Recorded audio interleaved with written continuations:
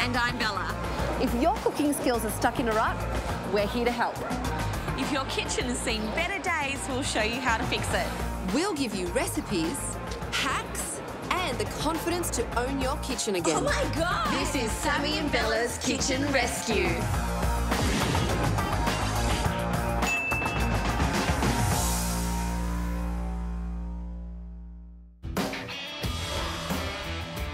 We're on our way to Dan and Jana's. Now, Jana has an Italian heritage, which she really wants to reconnect with through cooking. I love Italian food, but first, their kitchen needs a whole lot of TLC. Yep. Their cupboards and drawers, they need the Sammy and Bella touch and a lot of organisation. Yeah, so they can focus more on cooking great food. Yeah, I can't cook at all. I'm really bad. I burn toast, so I can't wait to see what the girls can put together for us. And I can cook, but I would love to learn how to cook more authentically Italian. All right, I wonder how messy this kitchen's going to be, Bella. We've seen a few bad ones. Oh, hopefully they're neat. I know. Hello. Hi. Knock, hello. Show us the kitchen, guys. Very nice, A guys. little bit messy, we know. Let me check the fridge. No, it's not too messy. No, don't look in there. Don't look in there. Oh, okay. Stuff left Yeah. over from the weekend, which was 5 days ago. But it's okay. Yeah, the weekend was a little while ago, and who's going to actually...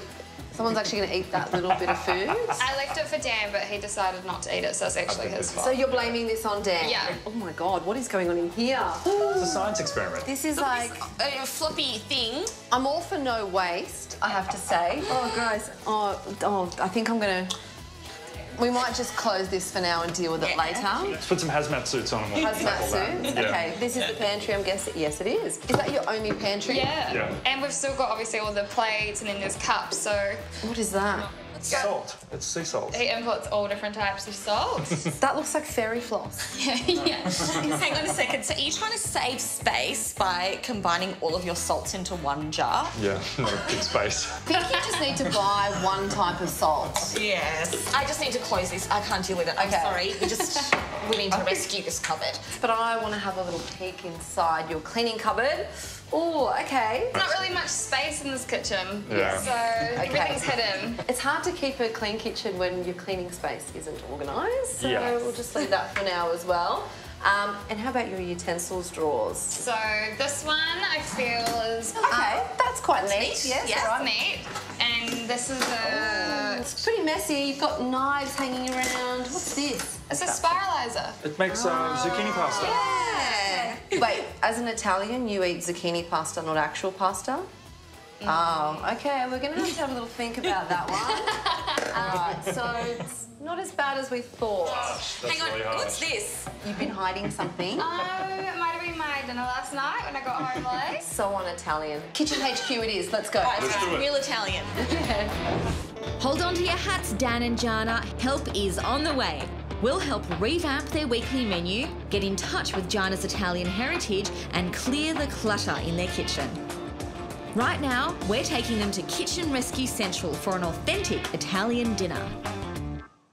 Guys, now we're making gnocchi alla Sorrentina, which is a classic dish from Sorrento in Italy. They take ages to make though, so we've got a bit of a quick version for you. Let's do it. All right. Okay, Dan, you're going to help me make the gnocchis, but I'm okay with it's that. a little bit of a messy job. We've got over here some leftover mashed potato. Cool. And to that, we're going to add in an egg yolk and some flour. And you're going to get your hands in there and start folding it together gently, because what we want to do is have a nice light gnocchi that's soft like a pillow. I'm also going to add in a pinch of salt as you do that. So one of the secrets when making gnocchi is to use as little flour as possible. And you can't always follow a recipe because some potatoes are more wet and some potatoes are more dry. And we're using a type 00 flour, which is great for all pasta making. But Jana, might need your help first. Yeah. Okay. Do you know how to flick flour? I'm sure I can work it It's all out. in the recipe. Big handful. Oh, Oh no! Are you getting it all over you desk? told me to stop you. Right, before we move on, Hang on. if we don't clean this up now, this flour is going to get everywhere. So let me just give you 1 second. I'll Hang go on, get the get the vacuum. back, Sammy, yeah. Okay, you guys. Lucky. Okay. I've got the cordless vacuum. Is it working? Hey, Actually doing a really good job. Look at this. Who knew a vacuum could be so handy? You to do have the bottom handy. half. I'm sorry, babe. All right. Okay, I think we can deal with the veg mess now. Let's get this out of the way. So what we're going to do is we're actually going to wrap up half of this dough so you can cook some fresh tomorrow. So if you can just tear off about half of it. This wrap is 1.5 times tighter, so it's going to keep the gnocchi dough really nicely wrapped and fresh so that tomorrow you can make some fresh gnocchi and there's not going to be any dried out bits. So with the remaining dough, what we want to do is probably divide this piece into 2. So you don't want to have too much flour because you want it to actually grip a little bit to the bench so that it's easy to roll out, and you roll and push it out. And that will give it a nice long shape. And keep going. And if you are sort of, breaking it in one place, you can just break it and then just do one piece at a time. So what I like to do when I'm making gnocchi is roll all the pieces and then you just cut them all into the little gnocchi sizes. Here you go, Jana, have a turn. All right. Show us how it's done. This needs to... Yeah, let's just start this one again, Jana. Sorry, it's just... Might be in your genetics, but it's not working for you today. Listen, if you stuff it up, it's okay. You just pick it up, squish it together into a ball, and you can start again. So once we've got our sausage shape, we're going to cut it up. So you want to get a knife, dip it in the flour, and then you want to cut off. I like to cut them on little angles like this, so they're kind of like a diamond shape. Cool. And if it starts sticking, you've got to dip the knife in the flour again. So then dust these in a little bit of flour so they don't stick together. And who wants to start chopping another sausage? Sure. Dip it and chop it. Oh, such skill. Same size so they cook evenly. Oh. Hey.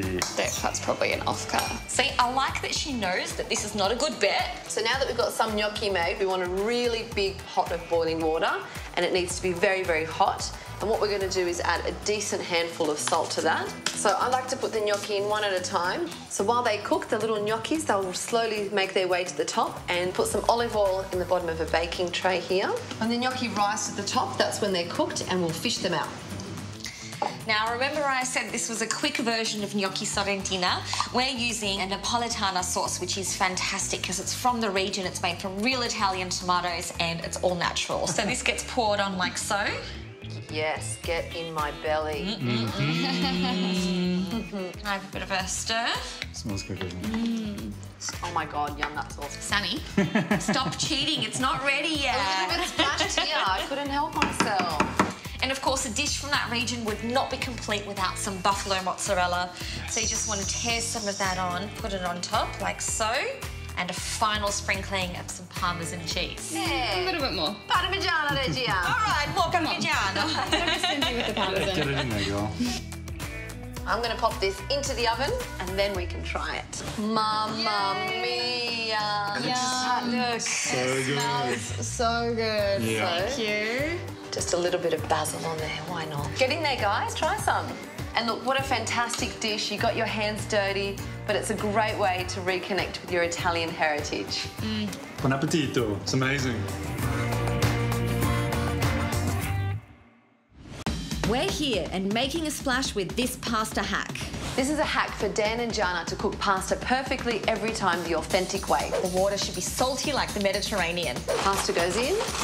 Adding salt to the water allows the boiling temperature to rise and it cooks it perfectly al dente. Should we have a taste? Perfect. Here at Kitchen Rescue Central, we're back with a recipe that's simply bellissimo. Right, guys, we are making authentic Italian food today. And do you know what this means? Pollo alla cacciatore in bianco. I don't. I know I should. Okay, I can't teach you Italian speaking, but I can definitely teach you some Italian cooking. Okay. Awesome. You ready to cook? Yeah, ready. All right. Let's do it. So this chicken is a fantastic quality chicken. It's actually prepared with an air chilling method, which means it's chemical free and it tastes like chicken used to taste when your grandparents were young. So I hope Nonna and Nonna approve of this recipe. Now, I don't know if Bella's failed to mention to you, but we aren't actually cooking the whole chicken. We have to cut it up first. I can tell them that. Who's going to be doing that? Let's get Jana to do that. Yeah. Are you sure Jana? Do you want to cut it up? I can. I'm a little bit nervous. I've definitely never touched a chicken like this before. Okay. Really? No. Okay. So this is what's called jointing a chicken, and it's basically cutting up a whole chicken into lots of smaller pieces. So what you want to do is you want to cut off first the leg and the thigh, which would normally be called... You've seen the terror in my face. So this is called a Maryland.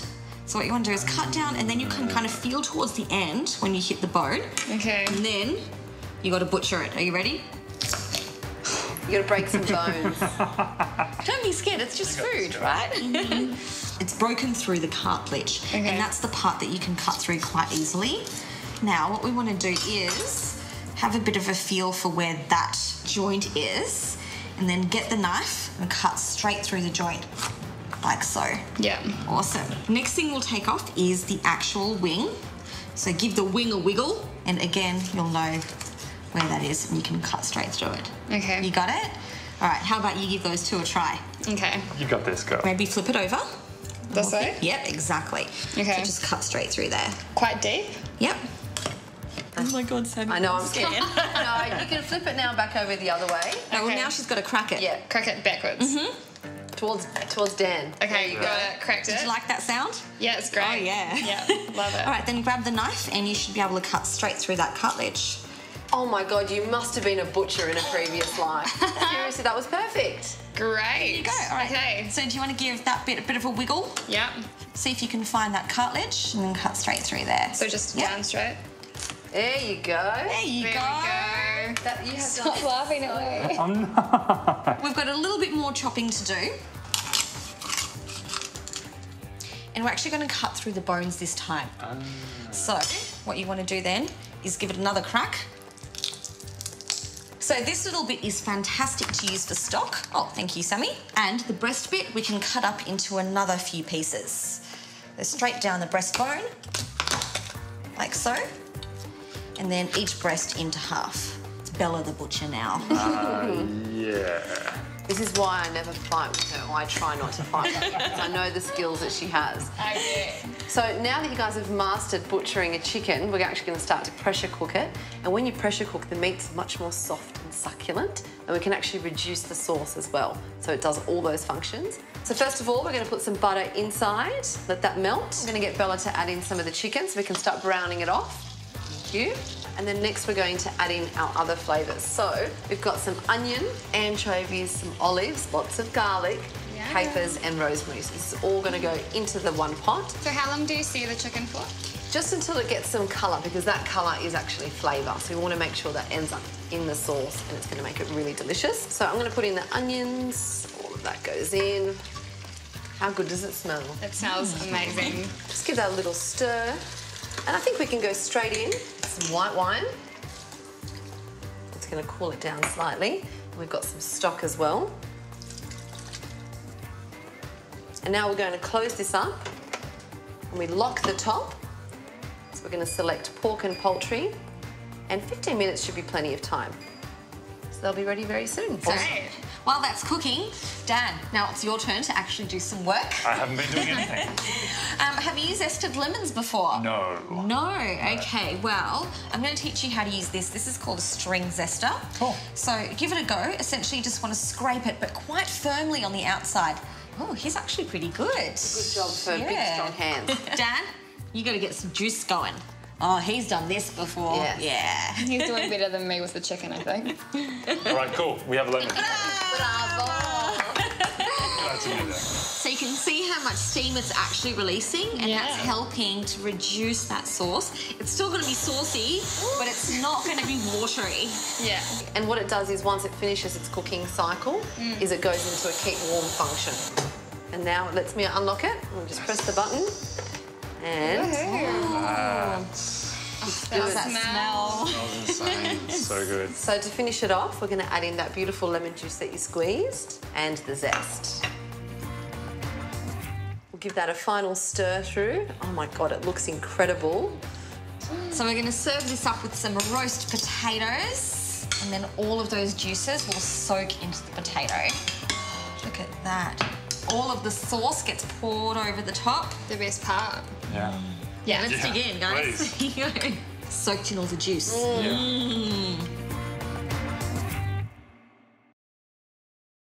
We're here and carving it up with this helpful hack.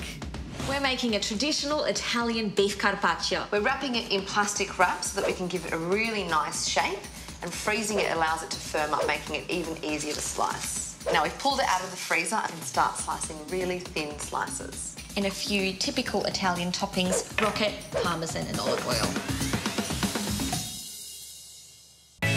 We're teaching Dan and Jana to have their cake and eat it too. Now, for my favourite course, dessert, we're making a torta caprese, which comes from the island of Capri. And the first thing we need to do is melt some chocolate and butter. Oh, how difficult. So we're using good quality Belgian dark chocolate. Can I just, Yeah, Bella's... hang on. I was going to try try some. Thank you. Of course. I love chocolate. So good. These colettes make it really easy to melt in the microwave.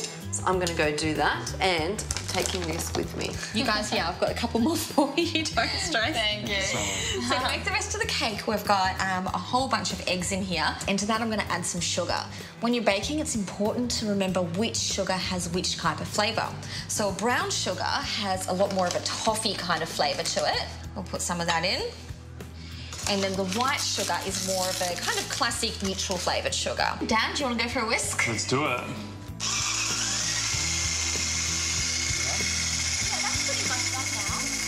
And then we're going to add in some cacao powder and some almond meal. All right, that gets one more whiz. You love whizzing, don't you? I do. Awesome fun. Keep stirring. She's still eating chocolate. I couldn't help myself.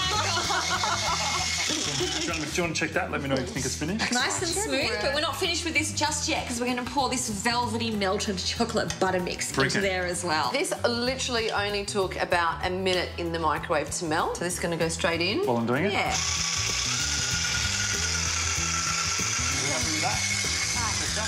Oh! Okay, top tip, don't keep that going when you pull it out. So let's pour it into our cake tin. So we've just lined it with some baking paper. Sure. So you go pour it in, and Jana, you grab that spatula so you can scrape out every last morsel of that delicious chocolatey goodness. Look at that. Looks so good. Wow. It smells amazing. So, who gets to lick the spoon? I don't know. Jana. I better not. I better let Dan do it. Thanks. So guys, I have one more little trick I want to show you, and that's using baking paper. And then we're going to fold it into squares. So just keep folding it in half and half and half again. And then into triangles. And then what we do is we measure the point of the triangle to the outside of the cake, and that's where we're going to cut. So, and then what this does is it creates a seal on the top of the cake, and it makes it rise and cook evenly, so it doesn't come up bigger in the middle. It stays nice and flat. All right, I'm going to pop this into our preheated oven. And how about a coffee? Yes. Okay, let's do it. It looks so Italian. Snowing. It's Christmas. So we've got our coffee, we've got our cake. It's kind of like Nonna's house on Sunday afternoon, isn't it? Absolutely. All right, let's slice her up. Now, this cake is actually super rich, so I don't make the slices too big. But look at that. Oh, so good.